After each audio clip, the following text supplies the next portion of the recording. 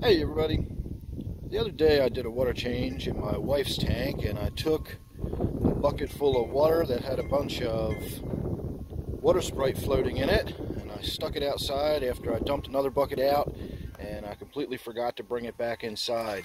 So now I have got a bucket of ice with water Sprite floating under it, sort of frozen into it. And so we are going to find out if water Sprite can survive freezing temperatures. I'm going to go ahead and bring this bucket inside, and we're going to let it warm up, and we're going to see what happens, whether or not that water Sprite survives. So stay tuned and we will find out.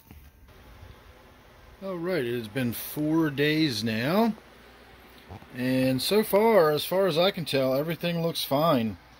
These pieces right up here on top are the ones that were actually frozen into the ice, and they still look perfectly good. Now you can see some of the grungy stuff on there, maybe a little bit of that dark coloration is the cyanobacteria. That's why it got thrown in this bucket in the first place. I need to get it treated,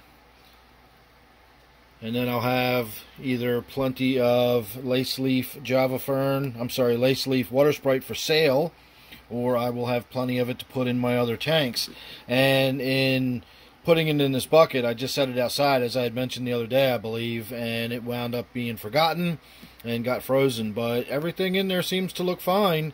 So there you go. Water Sprite can withstand freezing temperatures, at least overnight, for a day or two, and it still seems to be okay. So make sure you're subscribed, and you won't miss anything I've got coming up. And then don't forget, of course, I do sell my plants, so you can check my email down below and contact me if you're interested in that. So thanks again. I'll see you real soon in the next one.